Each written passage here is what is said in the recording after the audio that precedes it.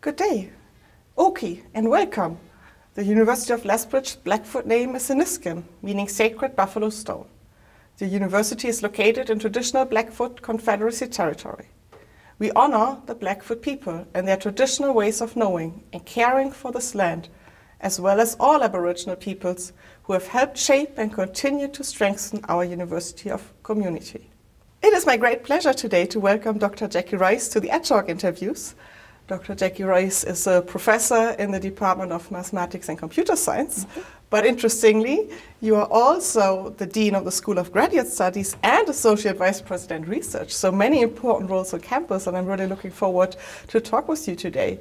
And just to start, would you like to tell our audience how you came to the university and how your career developed? Thank you, Ute, and this is a real pleasure to be here, so I really appreciate the invitation.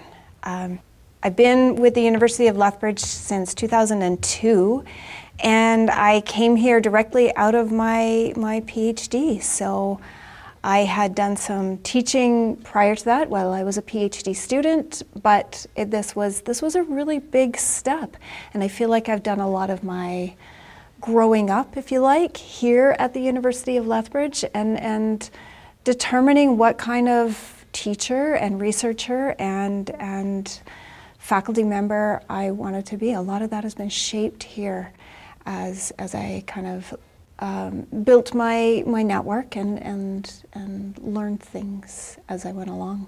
So there was a lot of learning on the fly. I really feel that was the case. But having said that, the University of Lethbridge has been really great for that, and there have been lots of opportunities provided for support and guidance. Would you like to share with us some of your, especially like early teaching experience in the undergraduate classroom and how that has developed? Because that's a typical entry point and at the core of what we do at the university. Just how does this look like for you? My very first teaching experiences were at the University of Victoria, where I was teaching some quite large classes. I had mentors to support me, but no formal training on teaching, and so a lot of it was learning as I went along. And then the same kind of thing happened here at the University of Lethbridge, where again there was some guidance and mentorship, which was wonderful, but no real formal training on what the best practices were. So I can remember, for instance, my first attempt at teaching introductory programming, where the instructor that I was working with was quite amazed at how much material I had covered in that first course. So, you know, as a new instructor, I had high aspirations and really good intentions, but I had a lot to learn. So those first experiences, both institutions, kind of showed me that I could do things differently. But it's really only been in the last maybe 5 years where I've been made aware of some of the best practices and some of the things that I could do differently, particularly in terms of getting student feedback and using that to guide some of how I approach my teaching. So I really do think that I would have benefited, and so would my students, if I'd had a little more of that earlier on, I think. As you said, your teaching has developed. Would you like to share maybe one of your most favorite teaching moments, what you really enjoy, or what kind of strategy you think is really helping you, just to kind of, you know, highlight where you're now in your teaching? That's a tricky one, because I do try to tailor how I approach the classroom depending on what the level is and what the type of material I'm teaching is. And of course, at the graduate level, it looks quite different than at the entry undergraduate level. So I think I don't know if I could choose my favorite moment, but I think what I can say is that I feel like I'm doing something right, because I do get notes from students that say thank you, that say that they chose to continue on in this area because of their experiences with me, because of a course that I taught them. I always try to relate what I'm doing to real world experiences either that I've had or that they might have, and I think that students appreciate that. I try to give them as much preparation for that next stage in their career, whatever that might look like, in my classrooms, and I think they also appreciate that. So, you know, from a 30-seat digital logic class to an intro programming class with 90 students to a graduate cohort, it's got to look different. And I think that's probably the biggest thing I've learned from that starting point to now is it has to be tailored, and it has to be built on what that particular cohort of students needs. Well, that's so wonderful to hear, because I think that's actually, in general, the culture at the University of Lethbridge, right? That we are really student-focused, and our classrooms are small enough that we can do that we do know our students well, and we can adjust, right? And especially the last year was an example of adjustment, a steep learning curve. But I think this underlying principle to focus on the students and to tailor our teaching to the students' needs is really what I feel we do well here in general. And so this was a nice example to hear. I agree. And it's nice to have that flexibility with a larger institution where you're trying to teach the same material to, let's say, 2,000 students in a cohort. There is going to be less flexibility. So just the fact that we're a bit smaller institution definitely lends it to that kind of thing. Yeah. And then, as you said, that's for me also the rewarding moment, right? Because you know your student, you see how they develop, you can see them maybe in a later classroom, or you meet them in graduate studies, or just on the whole way, and you see the impact that good teaching does on their careers, on their lives, and just on how they enjoy being at the university, right? This is for me one of the major driving forces, I think, in teaching, right? Because you do get that feedback. Yeah. It's really hard to lecture to too many students, but as soon as there's this personal connections, we feel it's valuable what we do. Well, and you said something interesting there. I do think it's about those personal connections, the relationships that we can try to build, and we can't connect with every single student, but I think many instructors and professors would be surprised what their students take away in terms of that connection. Even in those large classrooms, they're making connections to us that they might not be aware of, and that we might not be aware of until later on. So I think that that's really valuable, and I also think that the liberal education philosophy that the University of Lethbridge has lends itself to that as well. That importance of the different perspectives and the connections to things that we can see from a broader perspective. I think all of those things are kind of connected here and make a difference in how we teach and what students take away. Yeah, it really transcends the individual classrooms. Yeah. But I wanted to come back to what you said earlier, because it's so typical for university teaching that typically you, like many of us, like me, we get hired out of a PhD or postdoc in a discipline where we do research in a particular discipline. And traditionally, there's very little preparation for teaching, yet it's such an integral part of what we do every day. So in hindsight, what would you envision is the best way how we can help new people coming to the university to have a good start into teaching, to get the support they need? Yeah, that's an excellent question. I do think that there are things we could do differently here, although the Teaching Center and folks like yourself are doing an amazing job of providing opportunities. But I think we also see that many of those opportunities are grasped by people who are already building their portfolio in that kind of area.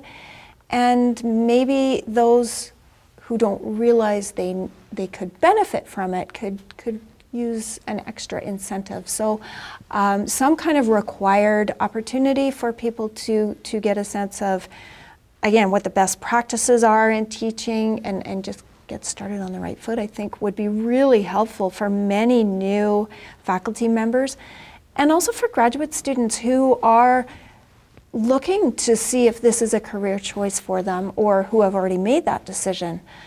Many institutions do have a required teacher training process, a set of courses that are required, and it enables students, grad students or faculty members to kind of get a sense of what's out there, what they can use. It forces sometimes some practice with some of the techniques to find what works for them and what doesn't. And it then goes on that CV, which can make a big difference when you're looking for that first position. Do you have that experience and that training, and can you provide evidence of it? Yeah, it's certainly a very important professional skill nowadays, Yeah. right? And I think we've seen a lot of growth in that area in the University of Lethbridge over the last Absolutely. 10, 15 years. The teaching center has been instrumental in growing a community of really invested teachers, and now also a mentoring program. But I think you're right, there's room for further growth to really capture the vast majority of our teachers and to offer it also to many of them, right? A mentoring program, for example, is something that's very, very powerful, but it depends also on having enough mentees and creating the sense that this is important, that people also get recognition for investing time into it. And it ties into, as you said, graduate student education. So I think that's a big topic we have to talk about today. But before we dive very deep, can you just give us an overview of what is graduate studies? So many graduate students choose to go that route because they've completed an undergraduate degree and they want to dive into some topic in more depth. So it's an opportunity for instance, research into an area with a lot more depth, but it's also sometimes a choice for students who are going professional route, and they want to see what other ways they can use their skills, how they can build their skills in that professional area more broadly sometimes, so it could be depth or it could be breadth. And then there's a variety of different ways that students can pursue graduate studies.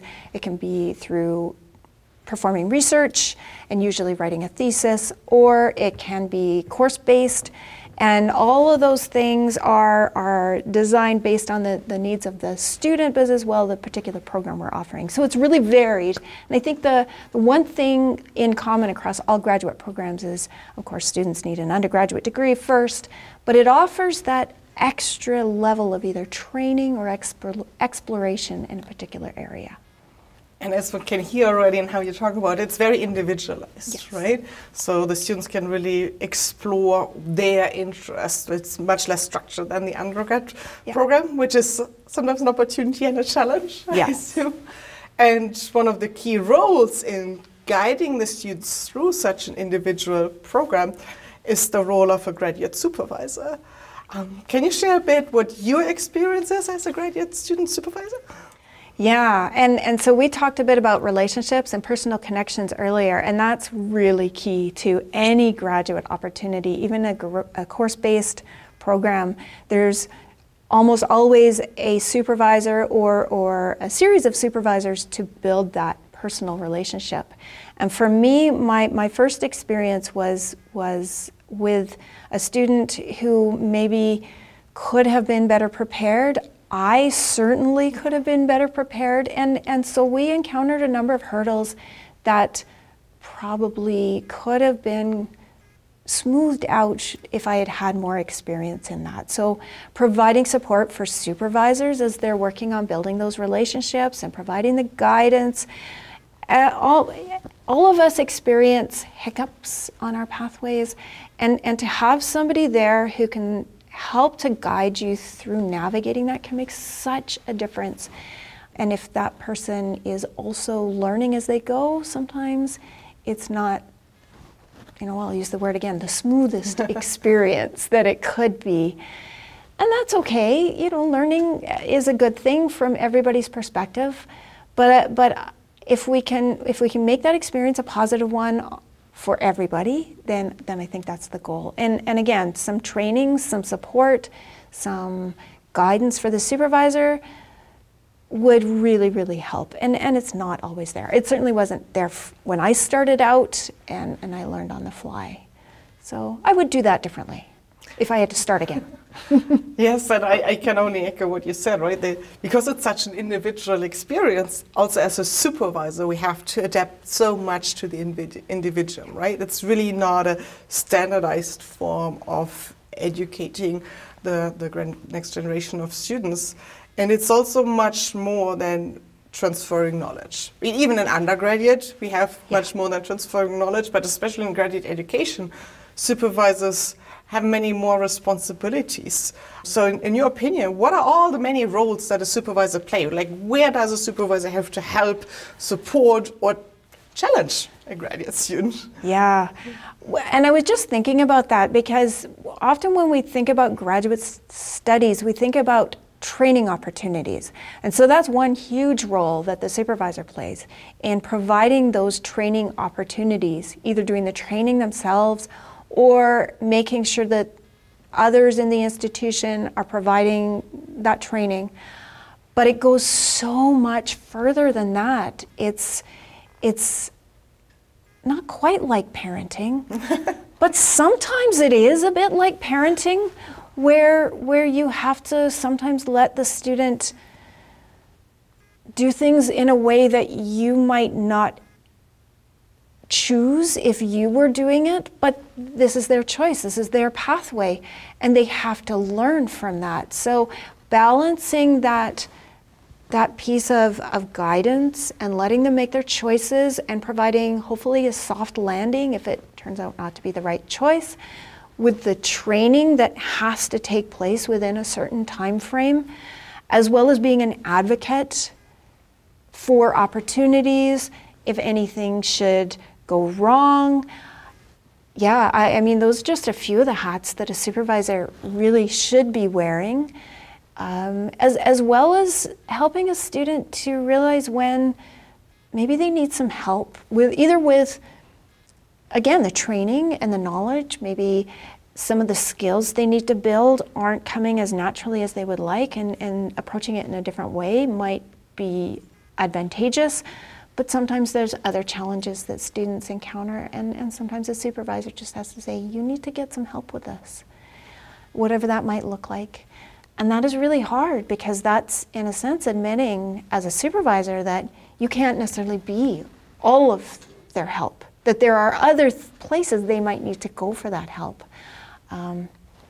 That's not common, at least in my experience, thankfully, but it does happen, and it can change a person's life.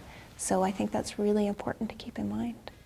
Yeah, we have a high responsibility as supervisors, right? A huge influence on the graduate students' voice. And I like what you described, this balance between supporting and guiding them. But in the end, the goal is that the graduate students become independent. And ideally, especially when they leave with a PhD, they're our peers, right? So you have that honor and pleasure to witness a student to grow from being a student to being your peer.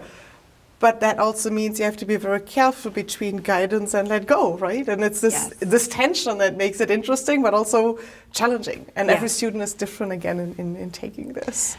Yeah.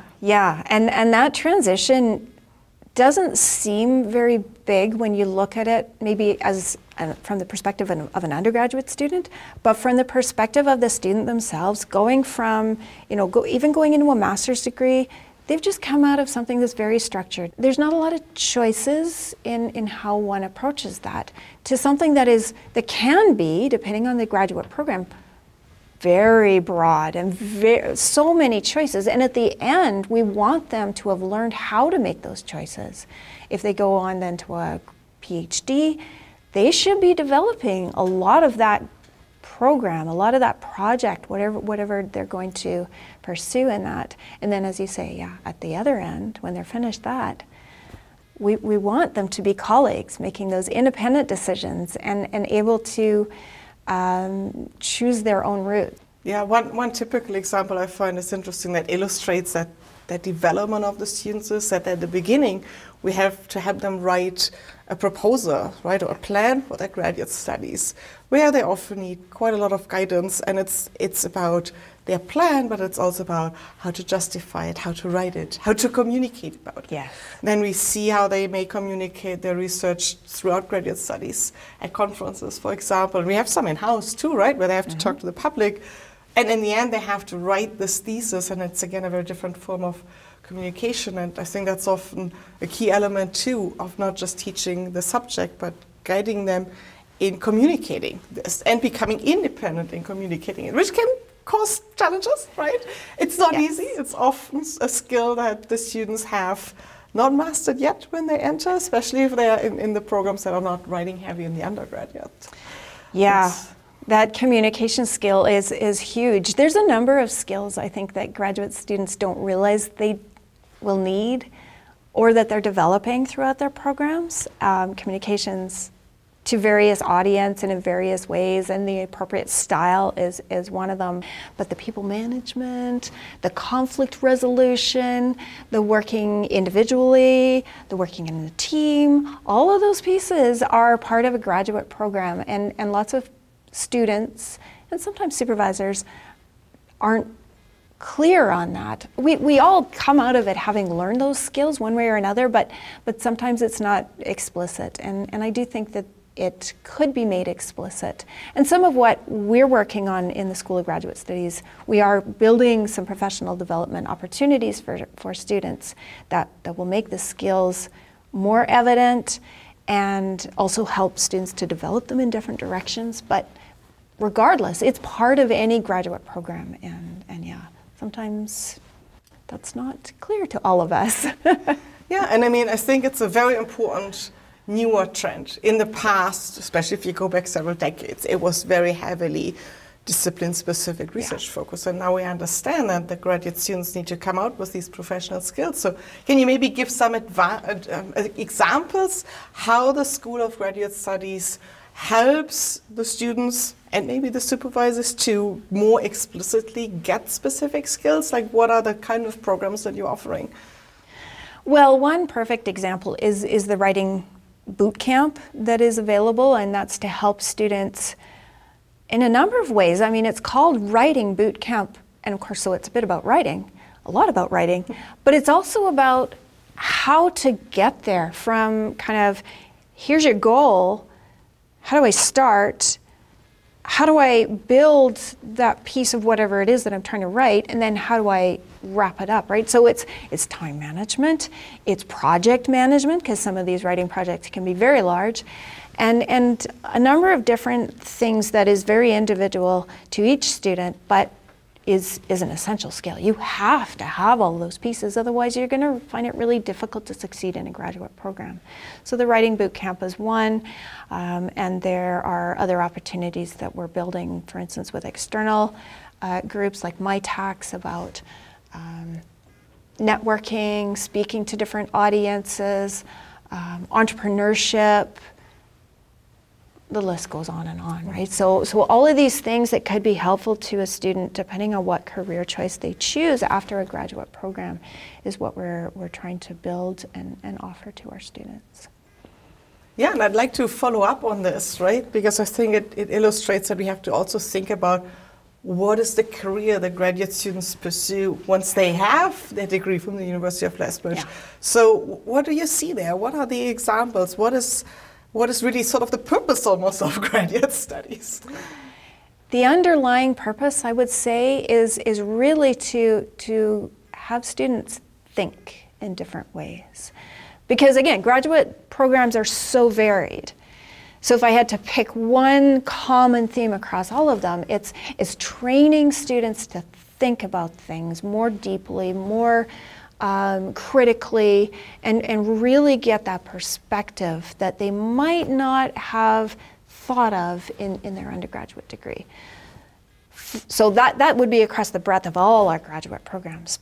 Specifically, it really depends, right? So I'm a computer scientist, so my students are coming out of a graduate program, I hope, ready to consider a career in academia, maybe, but also ready to teach other students, or to work in industry developing software, or to provide consultant services to folks like, for instance, the university when we need to build new software, right? So there's a huge variety of things that my students could be doing, and I'm not necessarily training them in any one of those. I'm training them how to learn and how to fit into any of those opportunities.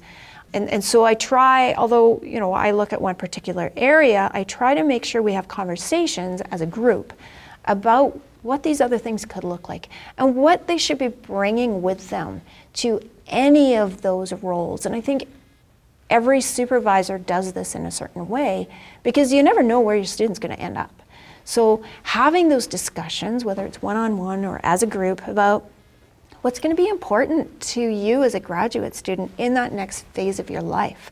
What do you need to know about yourself, and what you're going to take to that role? What opportunities should you be looking at to see if that's a good fit for you, and how do you find those opportunities? So there's some networking there.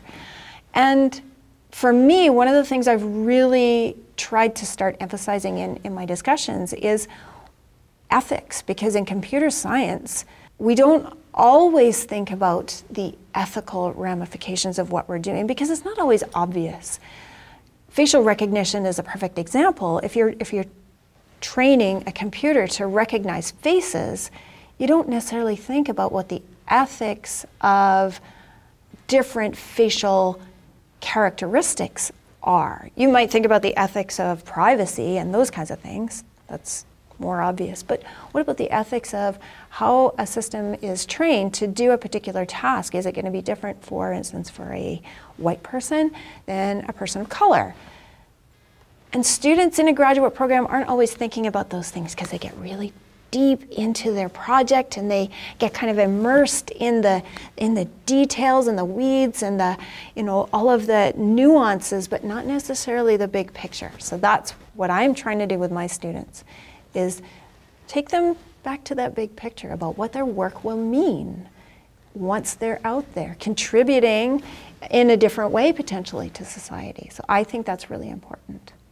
Yeah, I like what you said, that we are preparing them to contribute to society and a ever-changing society, right? I think we've seen that in the last years. The world is constantly changing, and so we need to teach the students, as you said, to think and to have the skills to adapt to a future that is unknown. Yeah. And that we know nothing about it, maybe not, but we can help them to be ready for whatever, almost, yes. Right? Yeah. And I think I wanted to pick up, you talked about ethics. It's such an important part in what we do, to think about implications of our actions.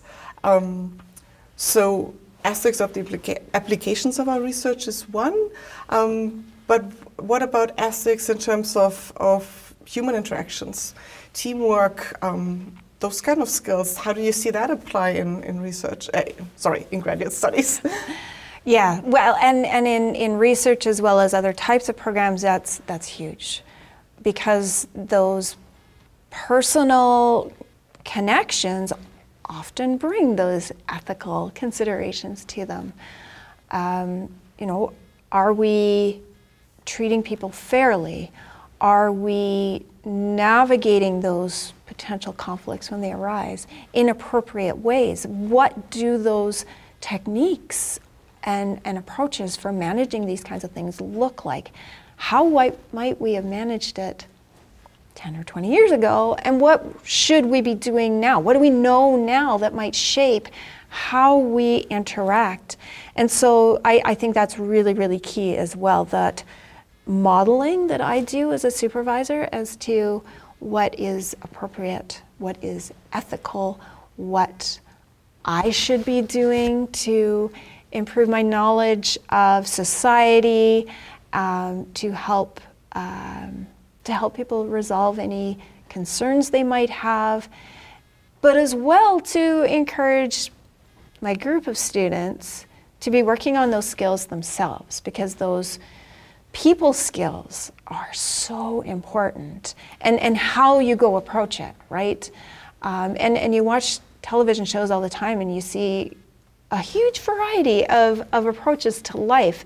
And I think sometimes we forget that those aren't always real. And so having real people model those really important skills and offer other training opportunities as well. There's some great opportunities which also are part of professional development around crucial conversations, around awareness of other people's concerns, around possibly racism or mental disabilities, or the other things that we know we're going to encounter. All of us will, either personally or in a colleague, and how can we be a part of a solution rather than a part of a continuing problem. So yeah, I think that's equally important. And again, I'm not sure, well, I'm sure that grad students don't realize that this is part of their training. I certainly didn't as a grad student, but I saw it take place. And I fall back on some of what I saw my supervisors do. I also sometimes critically think about what how they approach things and might choose a different direction sometimes. I mean, I had great supervisors. I can't complain about anything they did. But still, it's given me a new perspective to think critically about all of the things I've learned as a grad student and beyond. And I hope my grad students will come out with some of that critical thinking as well. Yeah, and I think this area of ethics training and communication training, which almost go hand in hand, is something we're becoming more conscious about, that we have to do it explicitly. And I think the role of a supervisor as a role model is important, but maybe we ought to go a little bit beyond even and make it explicit and not just implied in our actions, but really actively prepare the students. Have you seen any promising approaches of how we can do better in that important area? I think that it requires a blend of approaches. I think that the role of the supervisor in offering the informal kinds of guidance and mentorship is you can't overstate that importance. But I also think that, as you said, some formal training as part of courses is important and should be a part of any programs as we develop them. And as we review our existing programs, I think we need to do more of that.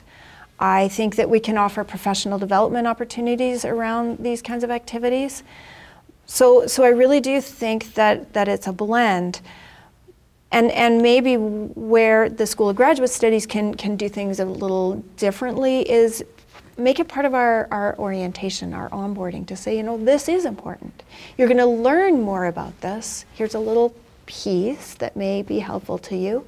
But to set that stage for the starting piece for graduate students as they begin their career, but also do that for supervisors, right? To set the stage with them as well. When they become supervisors, say to them, okay, we've got some modules for you that will help to guide you in this journey you're going to take with these graduate students, and every journey is going to be different, but here's what might be important. Here's some ways to approach it. And I've just been part of a conversation with other deans of graduate studies, and this is on everybody's mind. One group is developing some videos where difficult situations are modeled. And it's kind of like choose your own adventure, because you can say, okay, well, here's one way this could be resolved, and you can see if a student or a supervisor makes a particular choice, this is kind of how things may end up. But if they make a different choice and approach things a little differently, it could end up this way. And so it's a really lovely set of videos that are being developed, which I think could be very helpful for both supervisors and graduate students to use as part of their training, if you like, in this area, right? I previewed a couple of them, and really eye-opening. It made me think, oh, am I doing that? So I think that's what we need to be doing, is think. Am I doing that? Is this how I want to respond? And what are my options for how I might respond? And until you've had a little bit of training, you might not be able to do that. Yeah, and it ties it back into what we talked before, right? How important that professional development piece is, not just for the graduate student, but also for us as graduate supervisors. Yeah. Same as we're talking about undergraduate teaching, but it's very different. So I think it's two different pieces of professional development. But as graduate studies is getting more complex, more demanding, as we realize that there are many different skills to teach, I think this is becoming ever more important. And also, I like working with case studies, because it gives you this feeling of reality and of different options, right? Yeah. And I think as graduate supervisors, we need to know also of different options how to approach a situation, because we deal individually with different students. As you said earlier, it's very individualized. So one approach that might work for student A, it doesn't work for student B. And I've certainly had that. And I thought, oh, now I have experience in grad studies, and there comes a new student, and I'm like, now I need to find a new approach, right? Yes. So what is the future in professional development in graduate studies? What do you think? Well, that's something we're really just starting to evolve. It's really, I think, an important part of what we can offer to graduate students. And we've of course had opportunities, but I do think it can be a little bit more intentional with these kinds of conversations guiding what the opportunities look like. I think that it's really nice to have something on a CV, so the opportunity for courses to result in a certificate, for instance, is really helpful, and I'd like to see things go that direction. We've just begun kind of the journey, if you like, for developing these pieces more intentionally, because we've just hired a professional development coordinator who is going to be working on these kinds of things and building an advisory board, because we know we need to hear from students, we know we need to hear from supervisors. We also want to hear from employers. What are they looking for in graduate students when they hire them? What's going to make them stand out? Because we want to do that for our students too, is give them that little piece above all the other graduate students from those other institutions, and you know, make it so employers say, yeah, I want that University of Lethbridge student, because I know they'll have had the training in this and this, as well as their amazing graduate program that they've completed. So that's kind of what I would like to see for professional development, is all of these pieces, from the personal to the employer to, you know, that journey in between, being addressed in one way or another. Yeah, I really like that, and I think that this illustrates how, on the one hand, the graduate student experience for the students is always an individual one, which is important. Yeah. That's the power of graduate students. Yes. But it doesn't mean it's a lonely one. It means bringing the right people together, the groups you described, to create this environment where the individuals can find their way and strive. What it means, though, for the graduate students is that they have more and more to balance, right? They have to do their research, they have to dive deep into their discipline, which is traditionally the focus of graduate studies, but now they also want to and have to, in a way, embrace these other opportunities for professional skills development.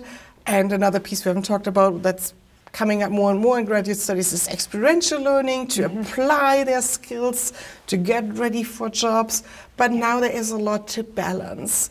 How can we approach that balancing act to support our students and not to overwhelm them with ever-increasing lists of demands? And you should also do these other 10 things, right? Yes, yeah, absolutely. And in a way, this, I think, reflects life. Life feels like it's more complex for everybody with all of these competing demands, and I don't know if we can blame it on social media or what, but everything is connected, and so I do feel there's more complexity that everybody has to cope with, and so particularly our graduate students, I think, need to be ready for that. But I'm not in the area of training somebody to burn themselves out. I don't want to do that. I don't want to set that example. I don't want students to think that that's required. I want to create a learning environment for any student with the qualifications to be able to succeed in. And I'm thinking of my own group. They come with varying different backgrounds and varying different strengths and weaknesses, and I want them to be able to succeed at their program, which, as you've said, is very individualized, and not come out the other end feeling like they could never do this as a career because it's so overwhelming. And I think that some graduate programs feel like that. So I do think that we have to look at graduate training and graduate programs very carefully and say, okay, how is this going to work for our students, where we're recognizing we want some of this experiential learning as part of their whole program. We want them to get that depth of knowledge in whatever their chosen area is, and that takes a lot of time and dedication. And then professional development, and then taking care of oneself, and many students have families or other commitments that are going to take their time, and balancing all that is really important. I think as supervisors and as an administrator, we're going to have to look at designing our graduate programs differently and building in these opportunities as part of the program rather than as an add-on.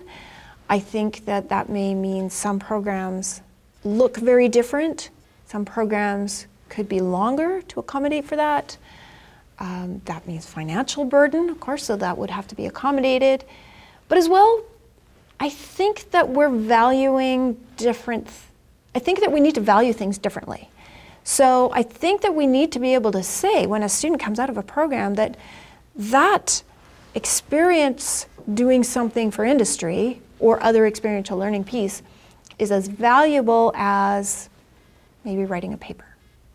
And this is going to be different for each program and each discipline, right? I can't speak for every discipline because I'm not an expert in all of them. But I do think that we need to be valuing things a little bit differently and recognizing that the experience working a little bit outside your main research project might make you look at that research project differently and come up with results, or even better yet, questions that you wouldn't have come up with if you hadn't had that piece, that different experience, right?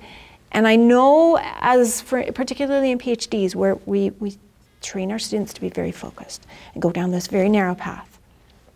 But that's also not what life is about, right? Life is more and more about saying, oh, well, this connects over here, and this connects over here, and that's going to make this a more broad project, but might be able to answer more questions, or at least answer the questions differently, right? And so that ties back to the complexity of life, which I think we need to build into our programs and teach our students how to manage it, and teach our supervisors how to value it, and teach society why all of these pieces are important and why we need students who are trained to pull them all together to go out there and make a difference in the world.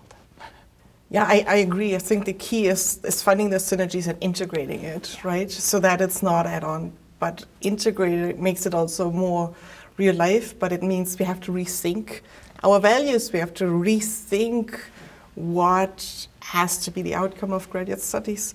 And to tie it back into the professional skills that we talked earlier, I think one other set of skills that we need to teach the students, because life is complex and graduate studies is complex, is not just time management, but also maybe something like self-awareness, self-management, and some skills in work-life balance, in self-care, and in protecting yourself, in making yourself ready for challenges. Because we can't always expect that students, or people who us even, can always do more. But we can empower the students to have the skills to know how to cope complex, challenging programs. And I think that also has to be embedded, right? Absolutely. We talk quite a bit about the challenge of mental health in undergraduates and graduates, and I think this is part of it, but in graduate studies there's a way to address it by integrating it. Yeah.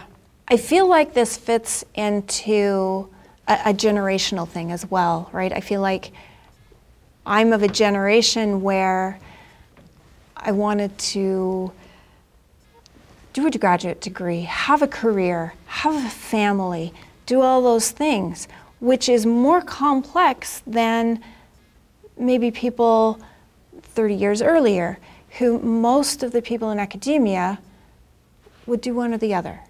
And if they did have a family, then they had somebody at home to help take care of that piece, right? So life and their approach to their career was simpler. And as we look at things differently, we're valuing that experience, that, let's say, having a family or caring for an elderly parent or whatever that might be, we're valuing that experience. So we want those people to be in graduate programs. So we have to build that in. We have to allow for that evolution, if you like, of our values, and not expect people to be able to do everything as we kind of evolve who we want to be a part of the university and a part of leaders in our society. Yes, and I mean, I think it's important that what we do is guided by values, right? And that Yes. helps us also to focus, to sometimes say no to something because we know our priorities. It's not like, one thing is bad, the other is good, but sometimes you ought to choose, and values are good guidance that we can give the students. And as you described, and we talked about the entire last half hour, the graduate student program is so individualized. So I think one of the key values that we are indirectly, and maybe more explicitly should really embrace is this diversity that we have Yes. in the grad student population, in their approaches to graduate studies, and in their outcome. And of course, diversity being tied into equity and inclusion, right? And allowing people to be different, as you alluded to, for example, whether they have family, but there are many other situations. So how do you see us really enhancing equity, diversity, and inclusion in graduate studies? That's a difficult question for me, both easy and difficult. Easy in the sense of being a woman in the field I am in, I'm often one of very few women around the table, although that's changing lately, which is lovely, and I'm glad to see that. But that is something I have personally worked for many, many years, pretty much since I started my career, was to try and encourage more women in computer science and engineering fields, and support those women who were there, and role model, and all of those kinds of things that I think are really important. And in other ways, I try to ensure that my research groups have a variety of diverse voices from diverse backgrounds, gender diversity. I try to include as many different types of people as I can, because I think that's really important, both for them to interact with each other, but also in terms of giving people opportunities, right? It should be a wide variety of people who are given opportunities. So that's the easy way to answer it. And then the hard thing is for me to say, well, I think everybody should be doing that. I think that every supervisor should be looking at their research groups and saying, well, I do think that we have some really great people with strengths and perspectives from this area. I'd like to build on this area. So diversity of skills, diversity of, again, background or gender, or whatever happens to be maybe not represented at that particular moment. And that's going to be an individual choice for each supervisor, but I do think that that's a duty, if you like, that supervisors have, because I have a lot of say in who joins my group. I mean, it's very personalized. And I do think that that's something that should be at the forefront of every supervisor's mind. And then for other programs where supervisors have a little bit of a different role, I think whatever the committee is that's making those decisions about admissions should be actively considering the principles of equity, diversity, and inclusion. And we've got a lot more learning to do. And I think that's good. We're at the starting point. We recognize that we need to learn, and then we'll need to act, right? And that's, the first few steps on our journey along that pathway. But I also feel that this is going to make us so much stronger in the long run, right? It's going to be a benefit to the institution. It's going to be a benefit to the individual research groups. It brings people to our community, to Lethbridge, that bring different things and can strengthen the community. So I think this is the right thing to do from so many reasons, right? Yeah, I'm kind of excited to have so many people talking about equity, diversity, and inclusion, and how we can go about things differently. Yeah, I think with graduate studies, we really have an opportunity, right? Because Yes. it is so rich in the individual approaches. I see that we have students from many different nationalities. By now, I feel in many areas a Yes. strong group of women, right? So it's coming, but this individual approach has also the flip side where it can very quickly get a bit dangerous because there's so many individual choices, and I think we need to do more to educate ourselves in the unconscious biases that are inherent in these processes. We know there are unconscious biases in writing reference letters, for example, which is one of the key evaluative steps in being admitted into graduate studies. But I agree with you. I think it's a learning curve of knowing what the problems are to then actively address them, to further build this pool that is diverse, but also where the graduate students feel welcome, right? Because that's, again, how we promote teamwork interactions among the graduate students, because they get thrown together. They don't have choice, right? And they need to get along. So that's another aspect I feel we need to also prepare our students that they understand these issues better, because they will be the next generation of citizens, right? That have to further promote it, because in the end it strengthens us. I mean, it brings so much more experience and knowledge and approaches to the table. Yeah. The interesting thing I find is that many of the students I supervise do come from other countries, and so they have that diversity of culture. And so we'll sometimes talk about things that are in the news in Canada, and there's such a different perspective that they bring to these topics, and things that feel really big to us, they look at it and say, well, you know, that's obvious. Of course you should do this, or of course you shouldn't do this, right? And so that, for me, I'm doing as much learning as they are when we have these discussions. And that to me is what it's all about, is that openness, that they feel safe, that they can share that difference, that I'm, you know, and all the other students are open to learning. And hopefully, you know, if we identify something that we're doing that is creating barriers and making somebody feel like they're not included or not welcomed, we can change that. But it's a process.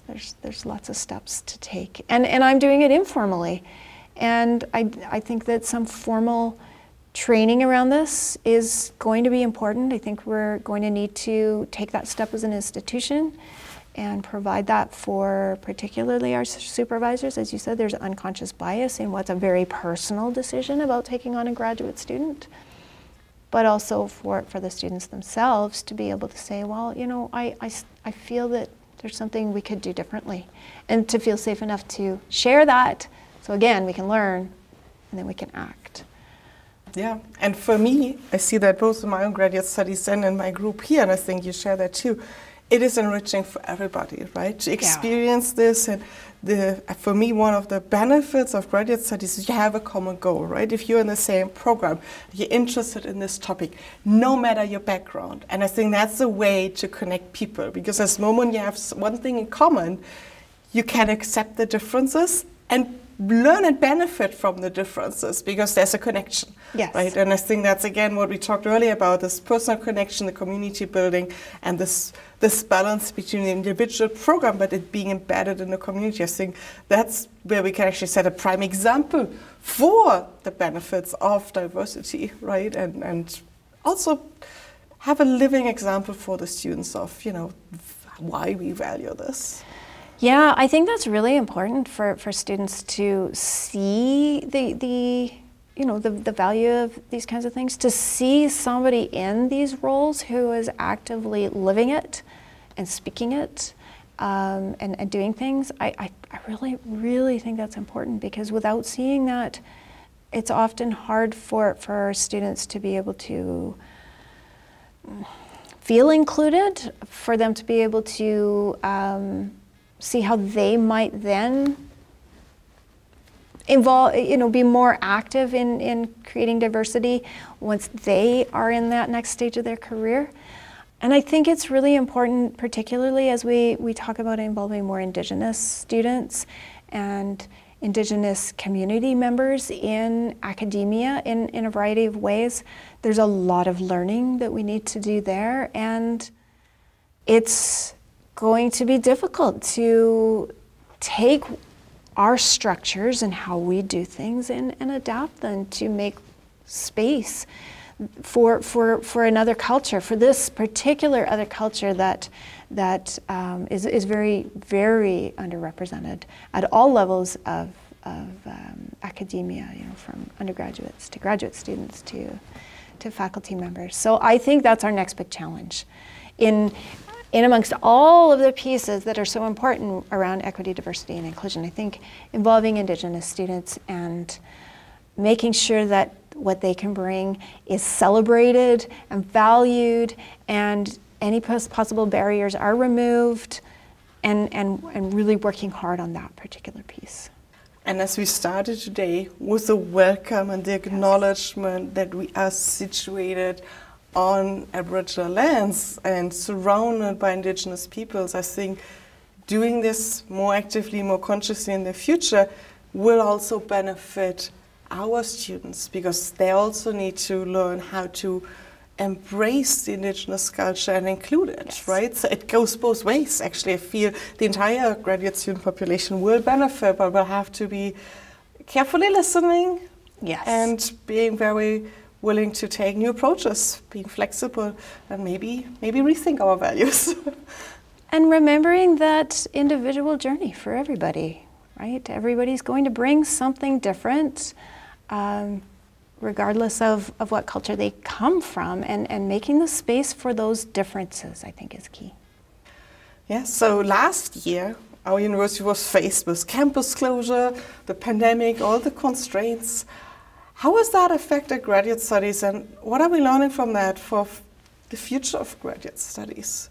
Was it a challenging year? It was a very challenging year.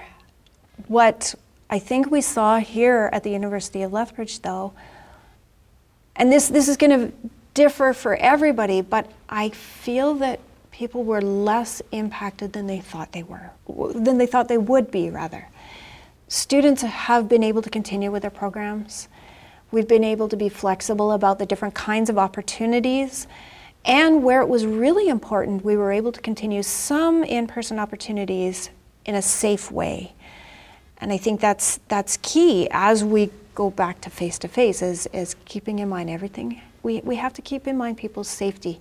But what we learned was how flexible we could be, right? And how we could do things differently, and it wasn't the end of the world, right? It's very easy for us to say, well, we've never done it that way. How could we possibly? Well, guess what? We did do it that way. And it wasn't perfect in every situation, but there were some opportunities that were created because of having to go on Zoom for everything, or create different opportunities for students. So I do think that there are many people involved in graduate studies, from administration to supervision, and students themselves, who are going to be looking for different ways to pursue a graduate degree because of what we've learned, and to create that flexibility. And I don't think we're ready yet to fully embrace it, because we're too excited to be face-to-face again, right? And this is all that anybody can talk about. But I think once we're settled in, we'll be able to say, yeah, we did do this very effectively with part of our course remote, or all of our course remote, or this other particular flexible opportunity. We can build that in. We can create that flexibility for our students. It may be one way of removing some of those barriers that I talked about, and provide a few more opportunities. So I am excited. I do think we're not quite there, but we're getting there. And I'm really excited to see faculty members embracing some of the flexibility around supporting their students, whether it's in a course or through supervision. It's nothing now to start up a Zoom call and talk to somebody who's halfway around the world. A little tricky to manage the time zone difference, but you know what? We can do that, and we can have that conversation face to face, and that we have a comfort level with that we never would have had without the pandemic. So, there are some good things that have come out of that, and we need to embrace them. Thank you, Jackie. What a wonderful statement to show the power of graduate studies and the flexibility of its approach. I appreciate your time today, and I hope we'll embrace the future together. Thank you. We certainly will, and thank you for this opportunity. I've really enjoyed this today. Thank you.